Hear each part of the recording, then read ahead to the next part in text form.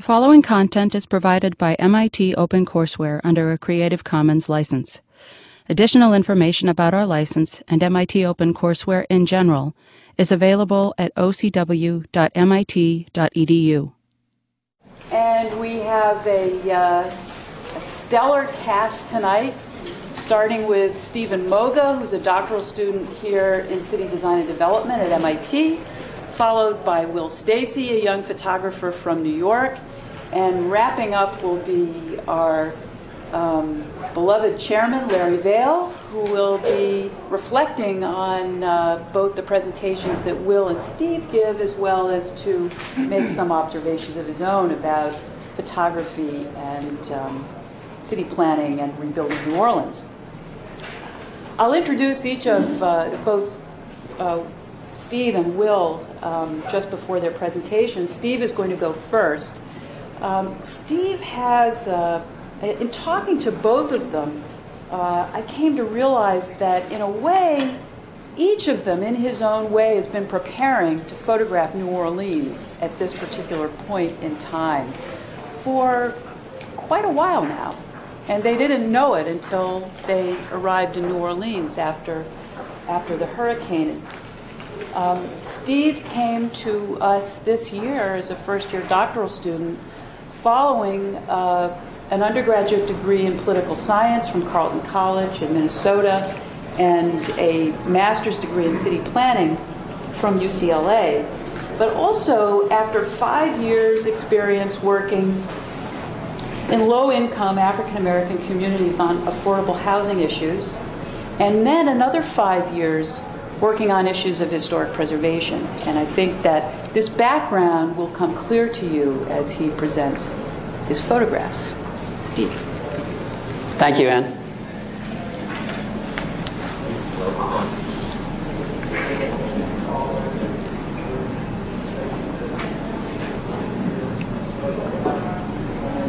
So as Ann mentioned, I'm going to show photos from 2 recent visits to New Orleans in January and March of this year. I'm a first-year PhD student in the CDD group, and my interest is in planning history. And prior to MIT, I had some experience with photography, but usually on the other end of the camera, I guess you could say, working with a nonprofit project called the Neighborhoods Project of Los Angeles. So for me, taking photos and thinking about places, neighborhoods, urban planning is connected. I've been a student of the city of New Orleans and its history for 13 years. And recently, New Orleans has come to the national attention. But few people outside of the city have much non-tourist experience with it. There's many misconceptions about this place. And there's a debate about rebuilding in this context. Rather than establish public safety first, then coordinate return of residents, instead, in the public debates, neighborhoods have been given a test to prove their future viability based on population. Yet these decisions are highly constrained and neighborhood conditions vary tremendously. New Orleans is a city of neighborhoods like the French Quarter, the Lower Ninth, Ferret, Treme, Lakeview, Uptown. And today I'm going to talk about 2 neighborhoods that I visited on these trips to New Orleans recently. Broadmoor, which is here.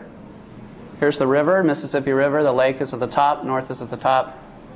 The French Quarter is here. The Central Business District is here. This is Broadmoor. And Holy Cross, which is part of the Lower Ninth.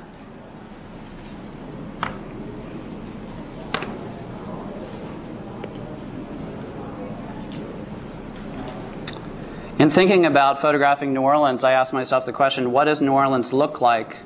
What did it look like before and after the flood? And what are our impressions of the place and what happened there? One of the challenges in photographing New Orleans is that it was physically dilapidated and decayed before the flood. New Orleans has an unfamiliar architecture to most Americans. And it was common to see peeling paint or scruffy landscaping, sagging porches around the neighborhoods of New Orleans. Often on previous visits, I would see vacant lots, abandoned houses, potholes. New Orleans was a city with significant social and economic problems. But it had unusual resources too, a strong sense of civic pride, a long tradition of mixed-race families, and a well-deserved reputation as a cultural meeting ground, a place of family ties and rootedness, and of particular interest to me, a historic built environment. Today, when you visit New Orleans, the thing that you see is the absence of people in the streets. Some of the other symbols that you might see are blue tarps on roofs from wind damage from the hurricane. But you're unlikely to see the interior destruction in most areas if you don't go inside the homes. You may only see piles of debris at the street side. And everywhere you go, you see signs.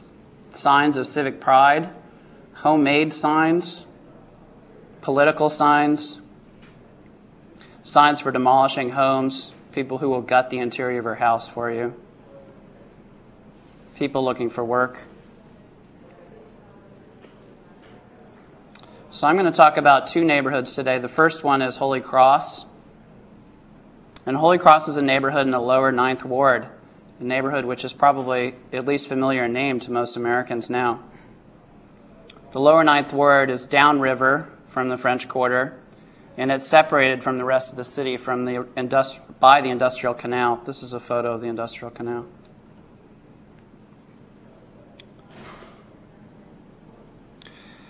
I was hesitant to go to the lower 9th the first time in January because I was unsure of what I would see, but I knew it would be difficult. And when I got there, it was a kind of visual overload, trying to take everything in at once. The flooding in the lower 9th Ward was caused by a catastrophic break in the Industrial Canal. And a wall of water washed over the neighborhood, lifting houses off of their foundations. When I visited in January, there were scenes of devastation like this one all around on every side. And it was the scale that impressed me more than anything else.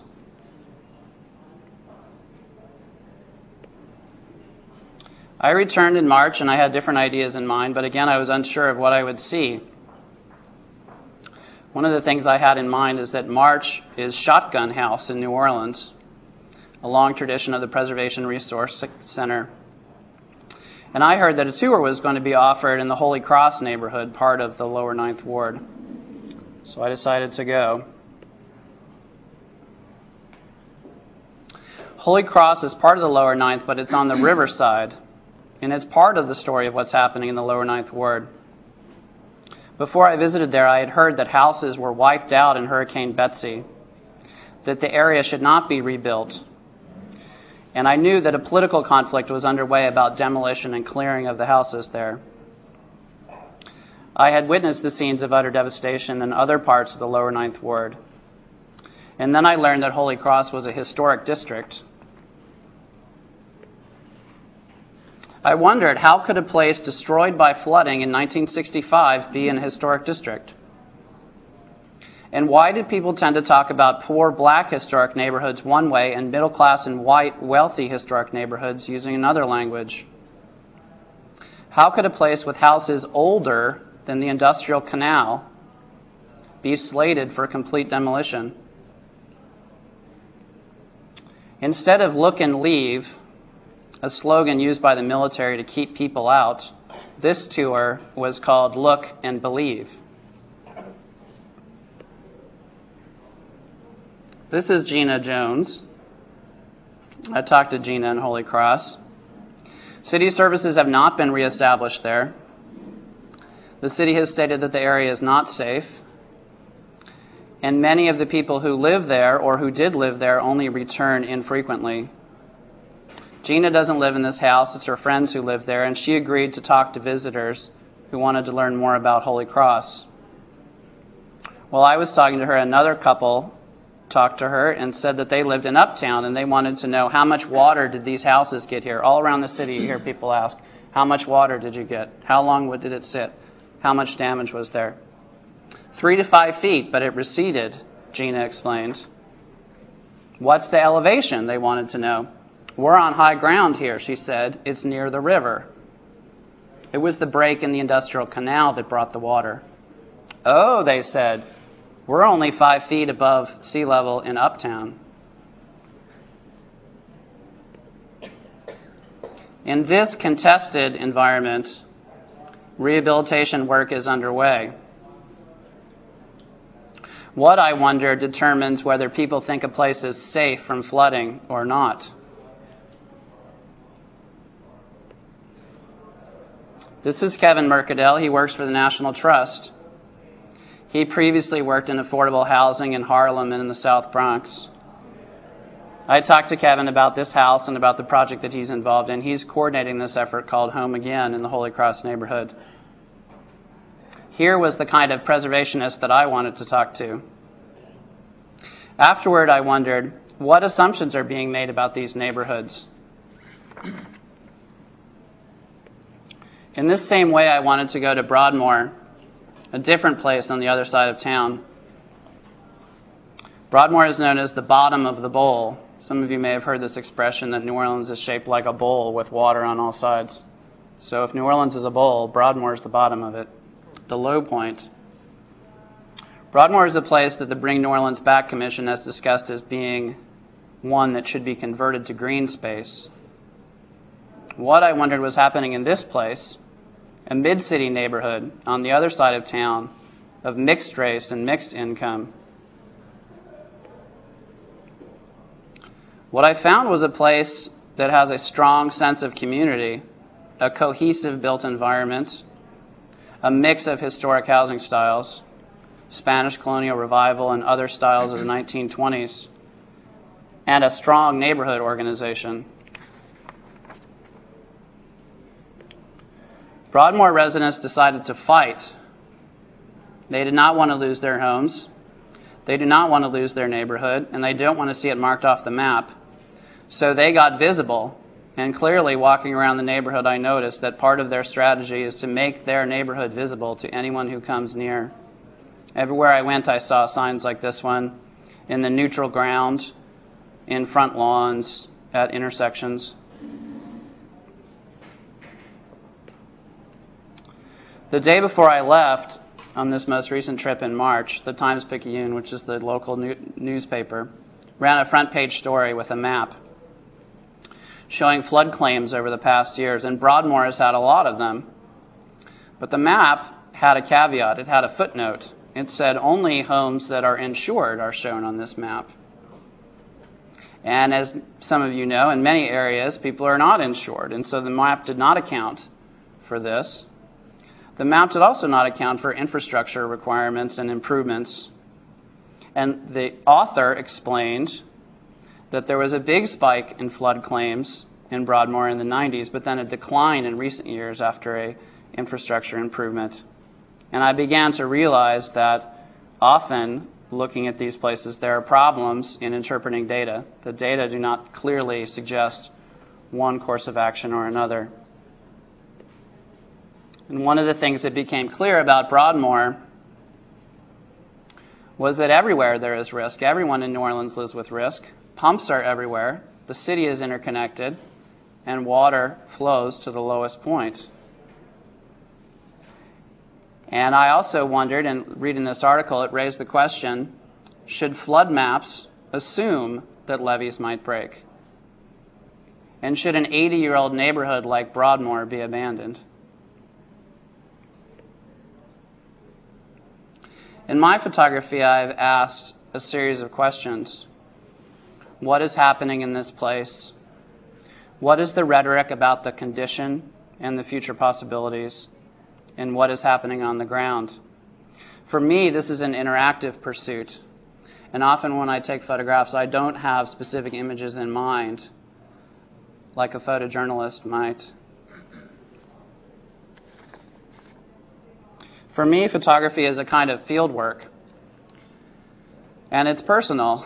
And I thought about what I was trying to do with the camera before giving this talk, and I decided there are at least 3 things that I do when I think about photography. One is that taking photographs is a way to go places. It's a mode of engagement that's slower, it's directed, and it's on foot. Second, I use the camera to look for indicators, signs and symbols, and I use it as a way to read the built environment. And third, I'm using the camera to ask questions. Why does something look a certain way? What's happening in this place?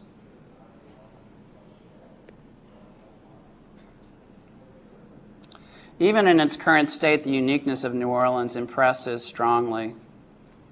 New Orleans is a city of distinct neighborhoods with a close-knit historic built fabric. There's a highly uncertain political environment, and we know that stories of the place shape what we think is possible and what the future possibilities are. But New Orleans still waits. Many efforts like the one I saw underway in Holy Cross and in Broadmoor are ongoing. But having visited there in January and March, you can't escape the feeling that disaster persists all around. It's with you all the time, in the marks of the emergency crews, the reckoning after the disaster, X's on the houses, surveying the city, and at a time when nothing else works, communicating by spray paint. Thank you.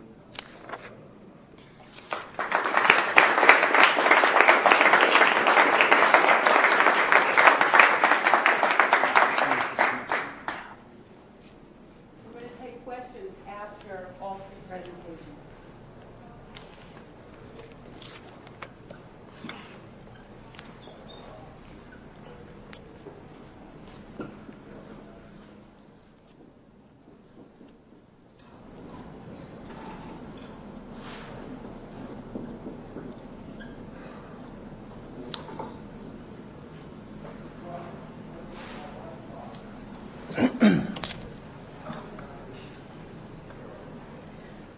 I neglected to say when I introduced Steve Moga that he has a website on which the images that he showed, plus many, many, many others, are up online. And that's at mogaphoto.com, which you see up there on the whiteboard.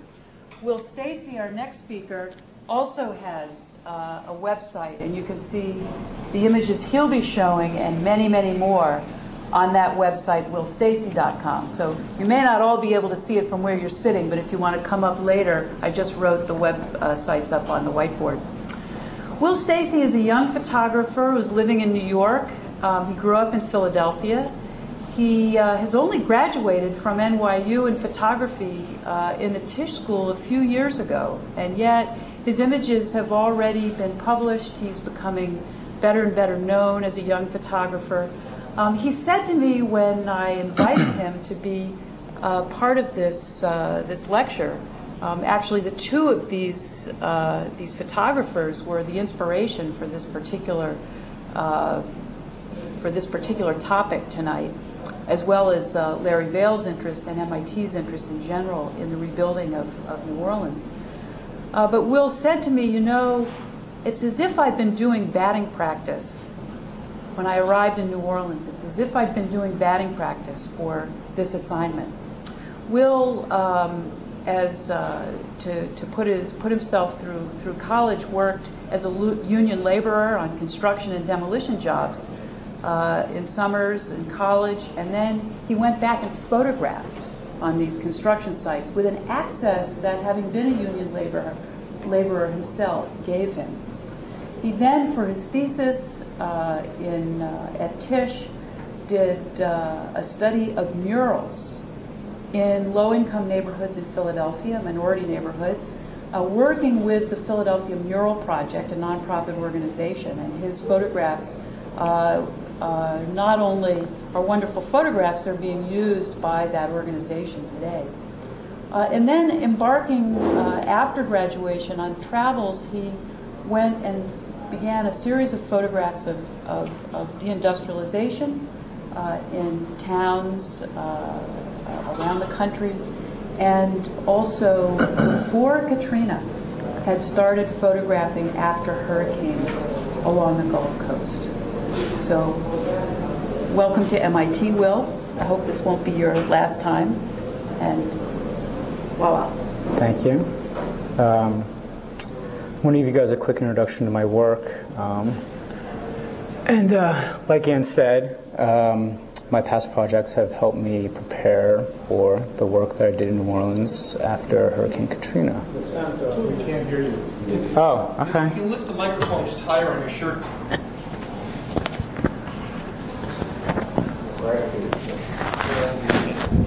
Is this better? Is this better? In a 2-year-long project on construction, I recorded my experiences as a union laborer. And working with the Mural Arts program in Philadelphia, I was able to understand how photography can be used to not only document the efforts and achievements of a group, but also provide a gateway to envision the future, which is something that will be very important in the work that I'm doing in New Orleans. In 2004, a series of 4 hurricanes tore through Alabama and Florida, and this is what began my project After the Cry, in which I am exploring the impact hurricanes have on communities. And then this is one of the images from my project called The Ruins, investigating the deindustrialization of America.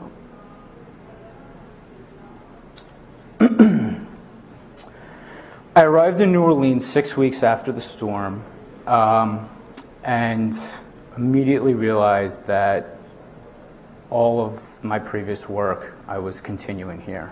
I found myself exploring and continuing on many familiar ideas and themes.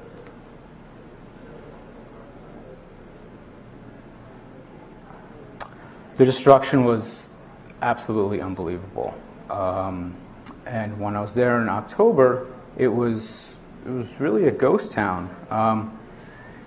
The only traces of life were the things left behind. And amidst this absence, I began to explore the evidence of people's life before the storm.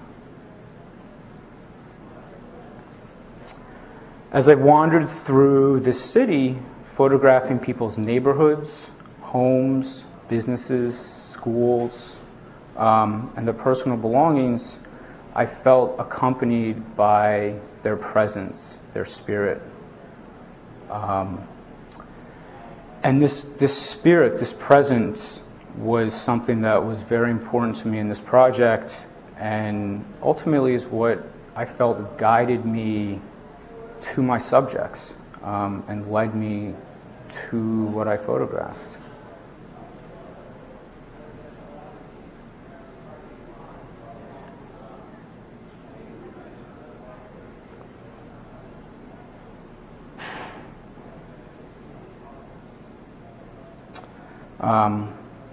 One of the few people that I did encounter was Esther Blackman. And the following photographs were taken on Mrs. Blackman's first visit to her home after the storm. She was there to recover what she could and to really just take it all in.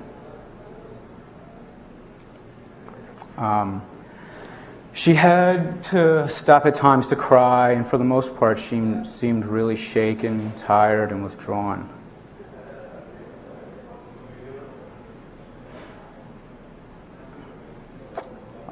As she stared off into thought, pondering the future, I saw in her eyes that she knew there was more to come, and that the battle had only just begun.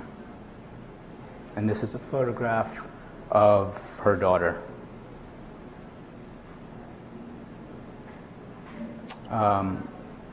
She's a strong woman, and I think she's going to be prepared for the long road ahead in dealing with the recovery and rebuilding her life.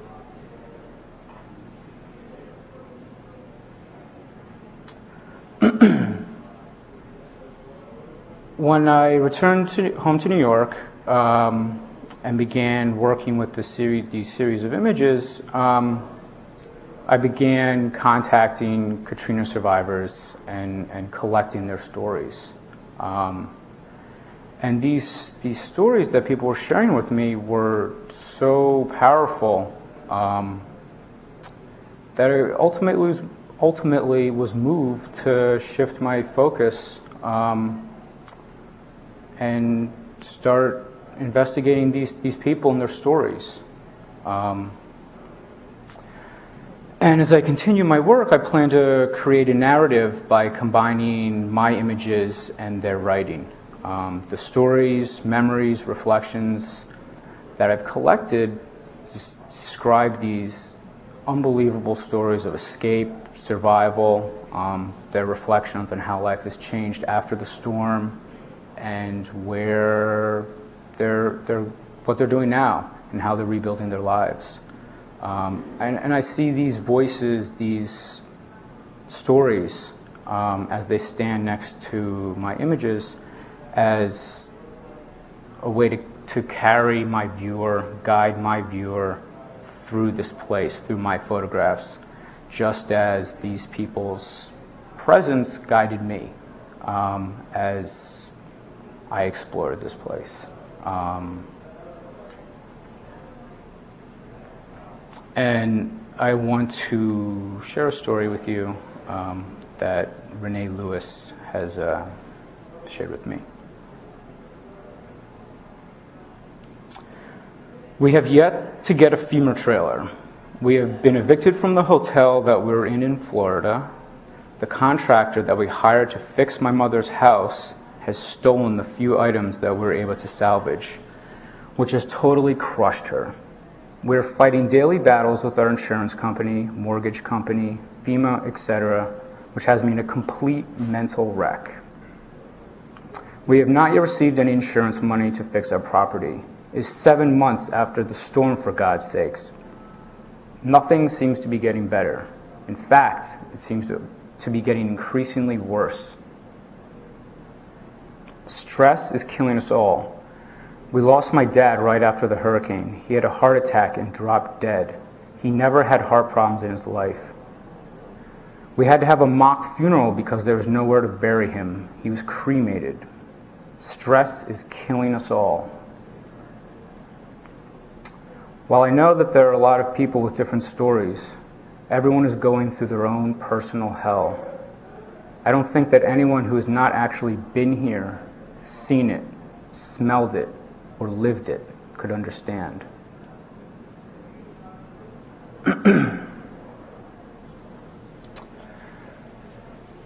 Photographing what remains of the past has allowed me to understand the present.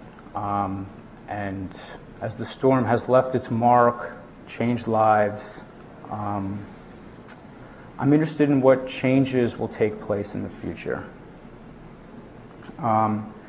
As I continue to work in New Orleans, I want to document these moments of change. I am in the midst of planning to work with a community group and document its efforts in shaping the future of New Orleans, its planning, its rebuilding. And working with that group, I want to explore the individual stories that exist within a larger context of a group effort. These individuals' efforts must be seen and heard. And I'm not just interested in my photographs as a document. I see them as a contribution to the rebuilding of New Orleans, as a tool for envisioning the future of the city. By recording the visible, tangible marks of change, such as the progression of the efforts that individuals are making, the marks that can be seen from man's doings, and working in areas and rebuilding them. I will be documenting this, but on at the same time, they will be revealing the invisible, the things that you can't see, such as the energy, the dedication and spirit and beauty of these efforts and these people that exist in the everyday and the ordinary. I don't know if you can hear it in my voice, but I'm more passionate and consumed by this project than any other work I've done to date. I know I must return, and I don't know how long I'm going to be working on this project, but these stories and experiences must be heard, and I'm connected to this work and this project in so many ways.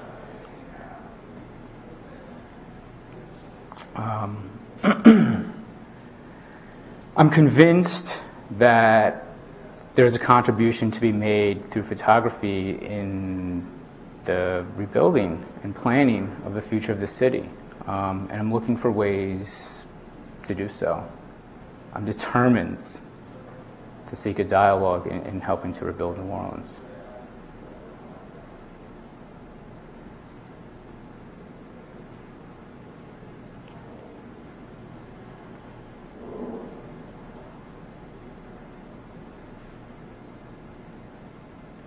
I just wanted to close with these series of images as we think about the future.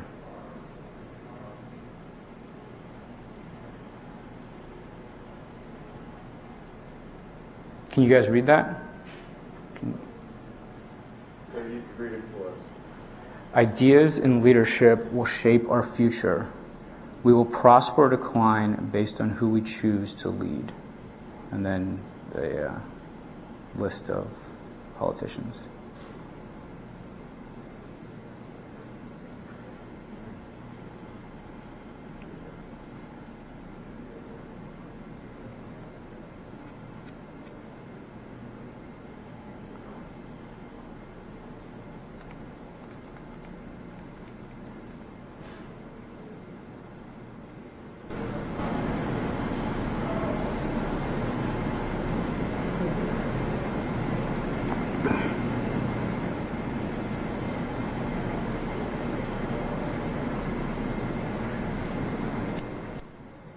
And it's these moments of transition really must be preserved and understood as they are our gateway into the future.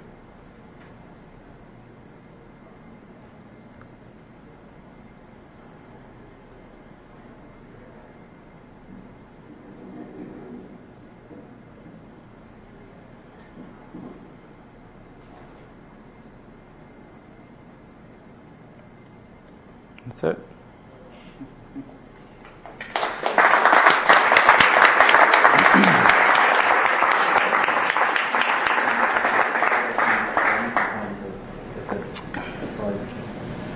And you want me to get your thing? I hope that these two young photographers have kept so on track that we're going to have plenty of time for questions, and I hope that they're having chosen these few images have just whet your appetite to go to their websites and see more. And I don't know if you all felt, I felt like I wanted to see more and more and more as they showed them. So Larry Vale will be speaking next, and he has a few photographs to show himself. So we're just, they're just getting that up and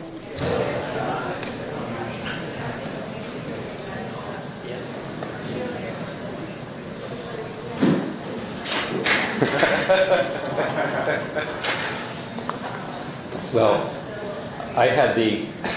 Is this thing working okay? No. Okay? Any better? I don't know if it's doing... Yeah, that sounds better.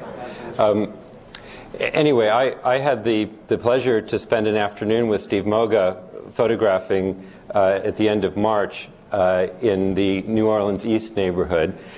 And I think, as you can see here, how important it is, literally and figuratively, to have people like Steve and Will, go see what's on the other side of the tracks, and to show us in the, I think, great tradition of photography going back at least to Jacob Riis, something about how other people are living at a time of great distress.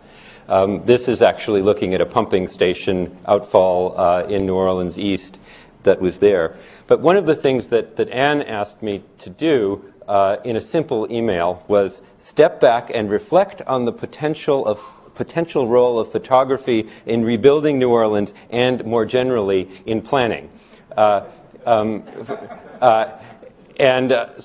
what I wanted to try and do is assess a little bit about the feeling that I have from the work that the others have shown tonight, but to also try and convey through some of the images that that I took a few days ago, some of the principles that I think may underline not only what their photographs show, but what I was trying to do as well. But more, if I'm to take that charge of being a bit more reflective, it came into full focus on Friday morning when I was on a panel with Governor Blanco in New York. And she said, in introducing her remarks, the following. She described New Orleans as the first American city to be erased and forced to redesign itself. And I think, first of all, she got the verb wrong. It was not erased, as you have clearly seen tonight. And second, she had the protagonist wrong. Cities are not capable of designing or redesigning themselves. It's about people, it's about communities, it's about interpretation, it's about the role of designers and community groups, and the role of artists and others who are going to shape that kind of material. And I can't tell you how many times I heard people refer to this city as a blank slate. Someone else on the same panel that was with me who should know better, who's visited the place, is describing these kinds of places. So the first thing that's very clear to me is that the role of photography in New Orleans and more generally in planning has to be to bear witness and to remind people that most neighborhoods have not been erased by the storm. They've been merely rendered more vulnerable to subsequent human action. The legacy of the modernist tabula rasa is still with us in this kind of thinking. The arrogance of mid-century planning and design, these kinds of things are very, very clear. But what photography is doing is both interpreting and documenting cultural landscapes. It's forcing planners and other citizens to come to grips with the deepest human dimensions of inhabited places. Even if they're destroyed and abandoned, they're inhabited in very fundamental ways. There are rights and responsibilities that we can see still visible in the piles of recombinant debris that we've seen tonight. There are property lines, there are family ties, there are local businesses, there are remnants of human lives that have been upended but may nonetheless end up reconstituted.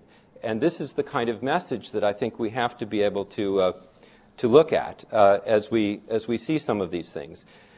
So one of the challenges that I think came across in the work that we've seen tonight was how does the photographer manage to convey the intimacy of these scenes without violating privacy? And for me, the relief I had when I first looked at Will's website was the kind of pairing of the dialogue with people with the images. I still find that the image of Mrs. Blackman's first visit, where she's hanging on her defoliated tree, to be a way of legitimizing the role of photography by the conversation that is happening. Sometimes that's a conversation that is literally words exchanged between person and person, human and human. Sometimes it's a more metaphoric dialogue that the camera is asking the viewer to do. But it's a kind of storytelling that provides a right of entry into a disrupted world that I think gives the moral credibility to this kind of work and makes it seem less intrusive than it might. The thing that I find so remarkable about the photographs that we've seen from Steve and from Will and from others in this area, is the extent to which the utterly conventional in cities is made extraordinary by the forced deviation from normalcy. There's this rearrangement of the everyday that we see as we look through New Orleans and places. It's familiarity, but there are key pieces missing. That we share as viewers a sense of the vocabulary of the complete thing, so that we can see the absences, we can know the extent of the missing gap that's there. We know what's been made crooked, whether it's the one-way sign that we saw in one of Steve's photos or something else. These are photos about control and loss of control. There are these partial inversions of convention that just permeate the kind of process of photography post-disaster, especially in New Orleans. There are violations of boundaries all over the place. It's indoor and outdoor. How are those transformed from what we conventionally think of? What does it mean when the house doesn't have a window, when the door is open? Public and private. It's transformed, past and present. Horizontal and vertical, things that we take for granted as pedestrians. Strength and weakness. Permanent, ephemeral. Abandonment and return. Despair and faith. So as I was trying to make some sense of this, I wanted to look at three kinds of ways that I think photography may speak to us. The first is literally. There is a process of denotation. There's a sense that sometimes the words in the image, neighbors, let me gut your house, Katrina sucks, walkers were here, 9/14/05. These kinds of things that are there, in this case in New Orleans East. Or here in Plaquemine Parish, where I spent an afternoon with Lee Graham, it says, God will give back more on the slide. These kinds of messages that people are making out there for others to come by. Katrina was big, but God is bigger. Here we're in Mississippi, where most of my images that will follow are from. This is the town of Waveland, if ever there was a place more aptly named for the juxtaposition of sea and land that occurred when the center of the hurricane passed through 7 months exactly before this photograph was taken. It would be Waveland, Mississippi, or Bay St. Louis, Mississippi, where the sign ironically says, do not remove steeple. Who are they talking to? Presumably it's simply those who would clean up the debris and not recognize what this is. But it's a piece of a missing juxtaposed puzzle that is just simply in the wrong place. Some people in Mississippi seem to have managed a bit of humor by time. Here we are a block away from the Gulf of Mexico in a neighborhood that was completely wiped to the floor slab by the force of the storm surge in a place that had existed for many decades without ever having a direct hit from a hurricane. Another one, Who'da Thunk, just another manic Monday, and then the name of the family that was there. These messages that are out there, the literal way that's there. But photography is doing something, I think, even more powerful and more intrinsic with the aesthetics of the metaphor. And it's something that we saw, I think, in a lot of the work of the first two. And that's taking things that are normally properties of the photograph and emphasizing them. In one case, what might be called exemplification, drawing attention to certain things more than others. So the symmetry of places, like the sand-covered path leading up to this church that now exists as a temporary building that is, of course, the first and really only thing to come back here in Waveland, Mississippi. Or the power of the symmetry of the entryway that seems to have survived completely intact, even though the house behind it is nowhere to be seen. This kind of thing, where we read in the conventions of aesthetics to see everything there except the missing central piece beyond the fountain, which must have been some large house and not an electrical truck or a trailer or a strewn car in the back. These kinds of patterns of symmetry that were there, or things that we associate with the pattern of houses that belong on lots centered on their lots. There's a convention there of houses, and when something is just a kilter, like this one, where the middle house here in New Orleans East is simply not where it's supposed to be, it becomes a way of understanding the disruption. Or if we looked at that same church in Bay St. Louis, Mississippi, here it's emphasizing the fact that the piece is horizontal instead of vertical on the church. This thing that looks even too large to have ever fit on the top of that building. May have been that was some part of the problem. Or this kind of unintentionally ironic sign of open house, or the fact that it becomes impossible for me to look at azaleas blooming again in quite the same way when I see the foundation plantings and a piece of the foundation and no house that's there. That somehow the plantings were more able to withstand the power of the storm surge than the entire house that would have been behind it.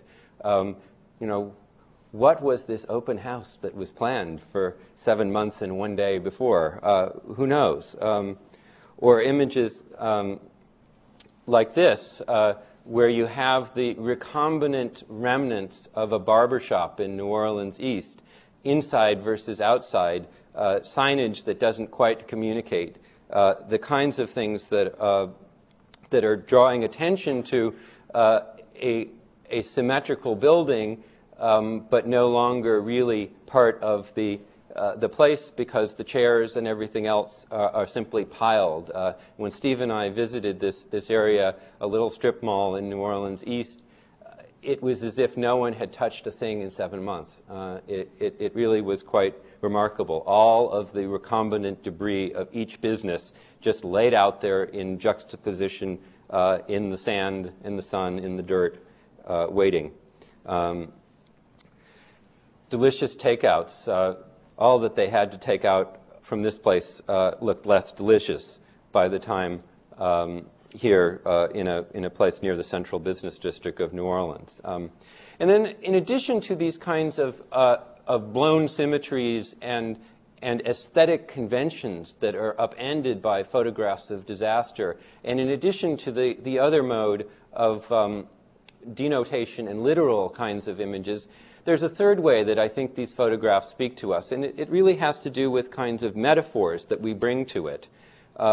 Another image here, again, from New Orleans East, where one sees these kinds of messages of rearranged faith and patriotism. I'm not sure whether Protection 1, as the sign says, refers to the flag or the Madonna or whoever. I'm not too good on my Catholic imagery, but the message of people trying to assert themselves after the hurricane, commenting on the nature of their house, even as the water line still remains between the cross and the flag. Those sorts of things.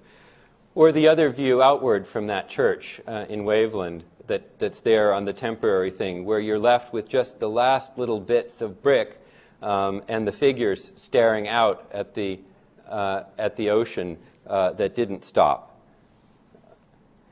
And then there are chairs that are lined up not like the ones we just saw in Will's photograph that still had their debris there from the meeting that preceded the hurricane.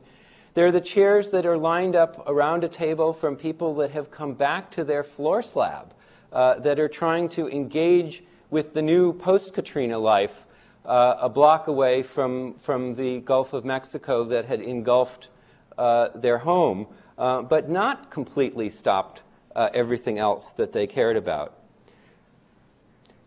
the flag on the slab is a metaphor for the kind of faith and patriotism that is there in the kinds of parts of small-town Mississippi that I was going to on that day.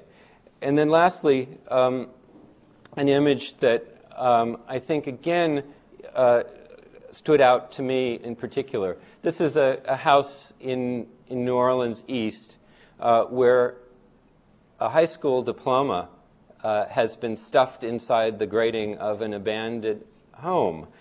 And what it says to me is, first of all, someone knows the person who lived in this place. Someone is back wondering about them, trying to be helpful, trying to be involved in the way that they can. And what it seems to me implied in photographing this is that there is an invitation to dialogue. There's an invitation to tell the story and imagine the story that might be there, even if you can't find Mrs. Blackman and you can't find the people that are there in that place that you'd want to work with. And so that, to me, is the value of photography in these kinds of settings. They're correctives to false generalizations that demean the nature of an inhabited place, and they are invitations to dialogue, to ask better questions, and to see what can be done to help other people provide better answers. Thank you.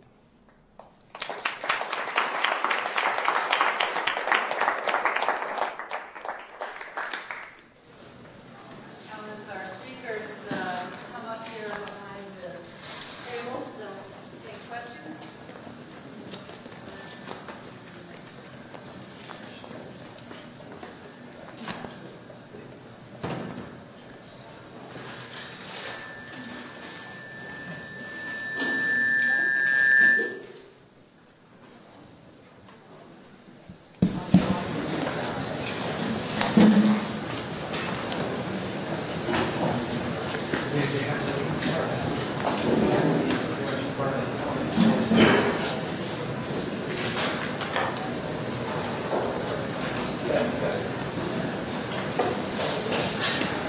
Hello.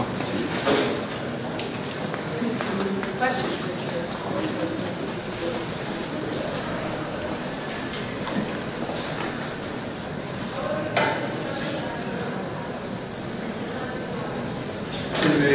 I guess the question for anyone, but I was thinking of Steve Specker in particular. You focused on pretty devastated areas, and I wonder if there were, in the areas that you hear about that are still inhabited, the French Quarter, where tourists are coming back and so forth, were there visual disjunctures that you saw in places like that that you could have photographed that would have shown you that something was awry, or did visually just kind of look deceptively normal? Am I on, or should I talk? All right, that's better. I like that anyway. It's my high school debate training skills. Oh, no, you need it for the web. Oh, all right. Let's try again. We don't want the web to miss out on this exciting response. How's that? No? I don't think we're on. How's that? Yes? No? Okay. It was really hard to choose what images to show tonight. You know, I knew I had about 20 minutes, so I picked specific things to show. So that's part of the answer to your question. Sort of like Larry was saying, there's this inversion. Some things are normal and some things are not. So even in the quarter or in Uptown, you'll see blue tarps on roofs. You'll see the effects of 300,000 people missing. You know, you take 300,000 people away from a city, and there's, you know, problems in labor supply. There's problems getting people to, you know, just have the basic services of the city working. So the kinds of pictures I took in the quarter were limited restaurant hours, help wanted signs. You see more men with guns than you would have before. I think less so than 6 months ago, but you still see a lot of private security services. I saw guys with State Farm shirts on. You know, it's stuff that you wouldn't, or you notice it different. It changes your perception. So even in the areas that we hear about as sort of returning to normal, nothing is normal. Everything's changed.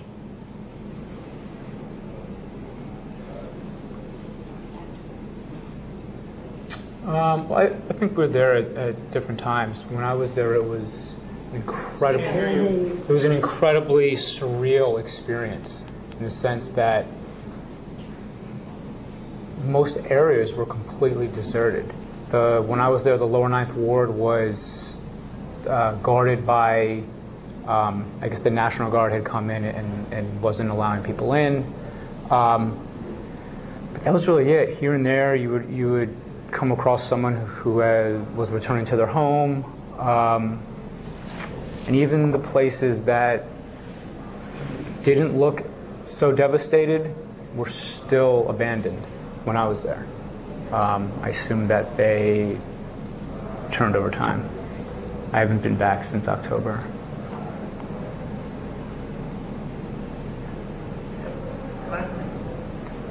No comment. I was, well, I have some random thoughts, a couple of comments. The only other flood, as Larry knows, and I know a lot about, is the Johnstown flood in 1889.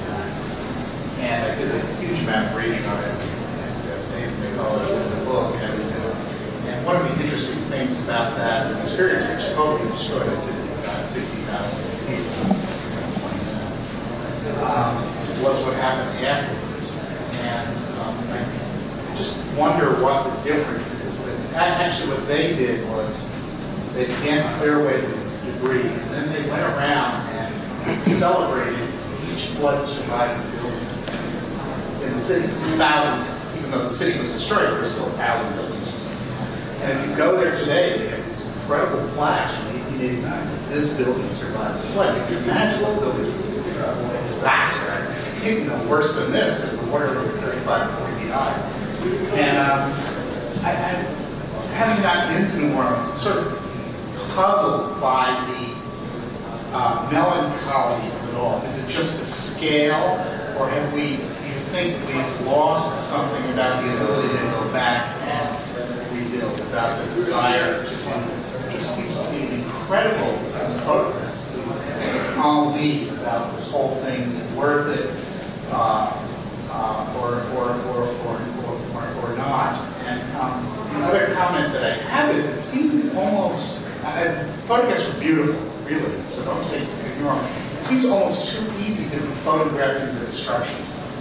Because I think everywhere I put my camera, I'm going to get a good photograph, right? Or I'm going to get a pathetic photograph, not as beautiful as the ones you have. Is there a way of recording, and some of your photographs did, I think, Larry, the survival, the rebirth, the celebration of, kind of return of life? Is there a way of, some of your photographs did, but I thought you might want to comment on that. It seems more difficult to get through or get at these days. So just a little disconnected thoughts, but I'm just wondering your thoughts on that. Well, I was there in October, so I mean, obviously it was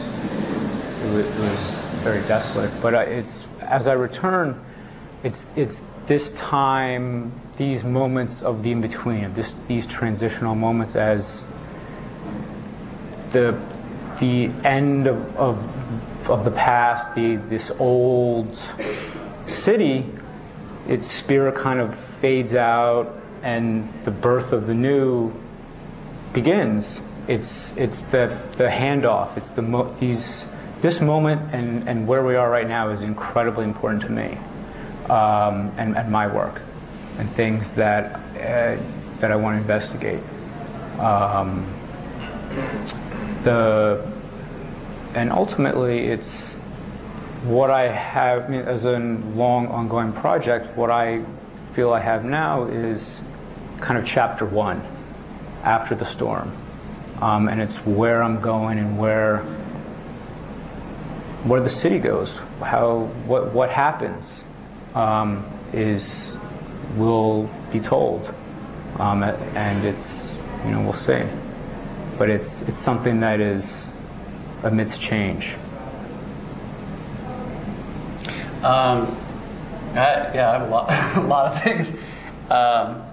I would say about that. I think there is an aspect to which it is easy, but I think that there's also the dilemma that Larry described in terms of what's inside is now outside and what's outside is now inside. And so there's a lot of stuff around to photograph, but there's a constant question in my mind, is this the right thing to be photographing? What story does this tell? Why am I doing this? You know, are these scenes of devastation a call to action, like I would like them to be, or are they a call to inaction, as you suggested? That would be the opposite meaning, you know?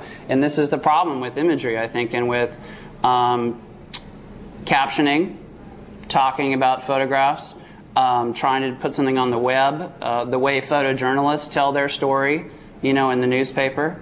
So there's lots of efforts to tell a story there. You know, if you look in the pages of the Times-Picayune, or if you read any major national paper, they're reporting on things that are happening in New Orleans all the time. And there are efforts to shape the impressions of Americans about what should be done there. It's impossible to tell all of those stories in, you know, one short presentation or even in one newspaper article. But I think I feel at least a responsibility to my own sense of what I've observed. And to me, it's shocking and it's shameful that our country has not done more for a great American city. And that's the message. If I, you know, had a message to deliver, that's the message that I would say. I actually wanted to comment also, if I could, your thoughts. Because I think while the destruction is relatively easy to photograph, I think one of the interesting things about being there regularly is that you cease to see it. You know, after a while, like I'm there a lot, and you get very used. I mean, every time if you go into the lower ninth, you say, oh, it looks like this. But if you drive down Claiborne Avenue, and the same places are still closed up and burned out from the storm, you sort of stop noticing them because you're going back and forth by them every day. I think the idea of the melancholy comes from there's this total fear down there of complete disinvestment and abandonment, and it feels really isolated down there in terms of once you get down on the ground. This is not a wealthy city, this is not a wealthy state. Who's going to help us? We're doing our best to save ourselves, but we need assistance, and there's a real risk that we're not going to get it. And the third thing about the survival, I think Larry and I saw a whole bunch of houses that were a complete wreck in Plaquemines Parish, but all the families had been back, and so they were saying, don't bulldoze, I'm keeping, and so there was like this real sort of sense of life attached to these houses, even though you couldn't see the people attached to them. All of the houses had these messages, and it was almost like they were sort of communicating with you. So you felt sort of like life was going on, even though you weren't quite sure what was going to happen to the actual structures.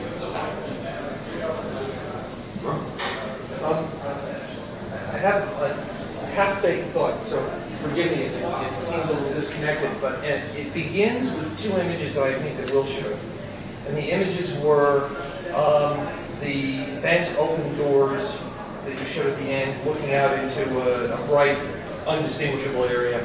And there was one that was in a room that looked as though it was filled with sand, and the water had rushed back out the window, taking some of the sand back out with it. Am I right? That was one of yours as well. And it struck me that those two slides struck me to be of a type of photo that we haven't seen. And that started me categorizing the photos that we've seen, both in the newspaper and what we saw this evening. And let me give it a try at that. We saw photographs and TV images of the storm coming in. And in your photos, we see a little bit of evidence of that, but of course we don't see what that was like really. We see trucks up on end and cars, and you can sort of imagine that. Then we saw images of floodwaters filling streets, evacuations happening, people congregating on bridges. That was another type of image that we saw.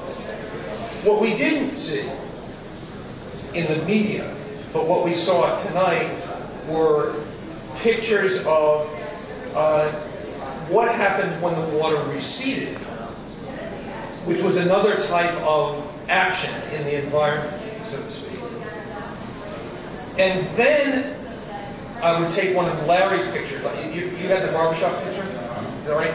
And the barbershop picture is very interesting because that is an example of what happened when people came back and removed things from the buildings, which is sort of the next step after the water had removed things from the buildings. So there's another type of image, and the steeple is a little bit like that for me. Right? I can't imagine that the steeple fell in that place. There was the hands of someone who moved it to that position for some reason. To get it on the street, right, okay, right. And then there's another category, which is another wave, which is the wave of things moving back. Sort of exemplified for me by the table that was set up with the chairs around it on the flat set slab, but you all showed images that might fall into that category as well. And it struck me that bringing those types of damage, other types of damage, removal types of damage, and those types of responses to the public is really the role that the three of you and others have to play. Because the images that most of us have seen are in the first two categories. Right? So, it's not a question, it's just a response to what I think I saw. Photography is documenting process. Which you wouldn't Well, get I unless don't you think could I'm quite adjust saying that, but I haven't thought about it carefully enough to name it. But there's another part of the story that struck me when I was down there. We were down there on the same day, didn't know that we were actually in the Ninth Ward on the same day. But I was with the Army Corps, and they were talking about various things that had happened. And the thing that isn't visible now, but I'm wondering for a year or two from now, we saw all those beautiful openings lining the streets. Supposedly, very few of those may be surviving because they came along to scoop up the debris, and those live oaks have very, very shallow roots. And so they probably have damaged a lot of those live oak trees. And some, we saw some that were just these huge trees that were just torn over by the storm. But this is the case of after damage, by cleaning up debris, they are getting damage to that. And then the thing with one of our, I don't think Earthia is here, but the looking at the toxic substance there in which of these neighborhoods, if you go back in 2 years, are going to be starting starting to suffer from some of the toxic materials that are around. And the one person I met, one of the many people I met, said that she doesn't want to let her dog out in the backyard because she's afraid that the dog will pick up toxic material, like paws and so on. So there are these hidden things that it's very difficult to pick up in photography today, but maybe over time we can document that. Well, I think the important thing that both of you talked about was that you're photographing processes. You're not photographing a condition only at one moment in time. They both have said that they feel this commitment to go back over time to get connected somehow with people who are engaged together in the rebuilding. And as Will said, it's chapter 1. As Steve said, he's already been back once. Will is making plans to go back again and to get engaged with people and communities who are working. And it seems to me that that's what goes beyond photojournalism, which may be the photographer may be going in and has an assignment and a shooting script and goes in and takes that photograph, then runs to the story. Whereas there's an investigation. Do you want to comment on that? I think it's also, we both talked that this is something that is taking over us. It's something that we are attached to and is in our hearts, and ultimately is in our everything. This is a huge, long story that, you know, I don't think America really understands for the most part as a result of the media of what's really happening. The stories that I've been collecting and talking to people of what their daily lives are right now, America really kind of has no clue of what the hardships and what conditions exist. When I was there, you know, you talked about the damage that's, you know, in the ground and whatnot. In a neighborhood in St. Bernard Parish, which is near Murphy Oil, I spoke to a woman who said the oil was up to the windows and the water was up to the roofs. And they don't know if anyone in that neighborhood will return because of the oil damage in the areas, in the ground. But this is something that isn't, you know, just kind of we did and are moving on to the next. It's something that we've begun and are in the midst of continuing.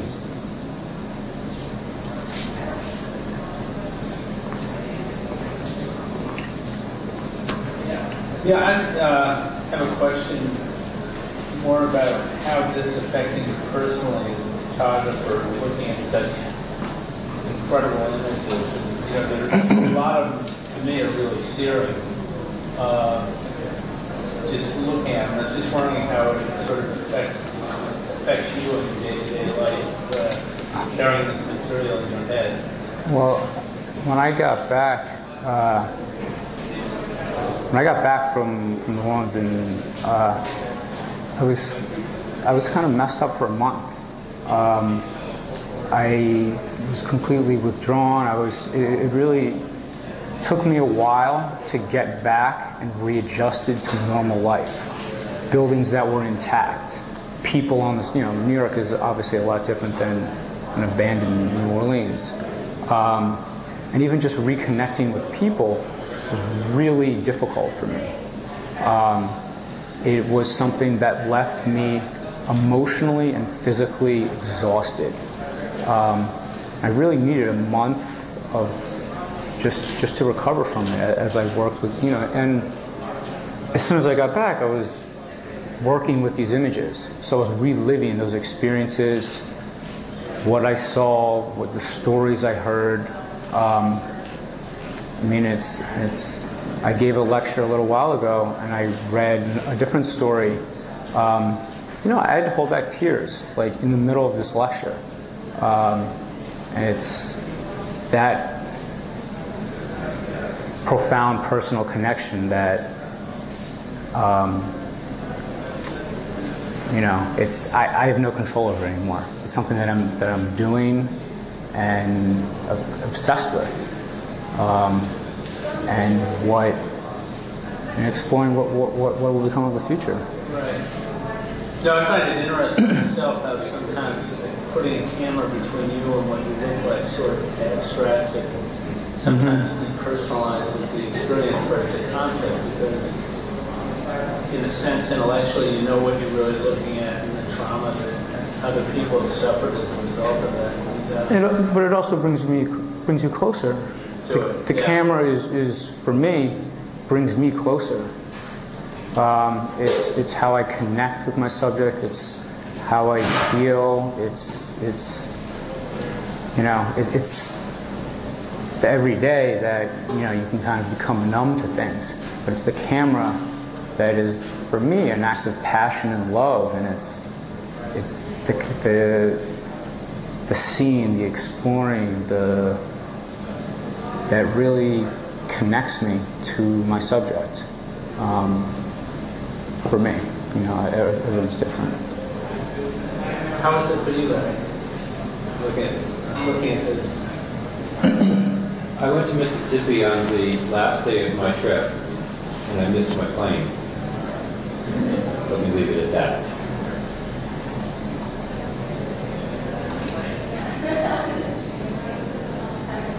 Well, there's a lot of, I guess, a lot of different feelings about it. First is that I really love the city. I was there 4 times before the flood, the hurricane, the flood. So for me, being in that place, even seeing what's happened to it, there are still parts of what makes it such a great American city, such a unique American city. So having access to that in a way is like a antidote, Right. you know, Right. because it also is traumatic, and I, you know, like Will, I struggled with it too, you know,